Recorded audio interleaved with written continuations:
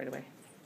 6 weeks ago, I was door knocking at a building, and the parking lot was empty, and the manager rushed up to me and started yelling at me and demanded that I go with him into his office.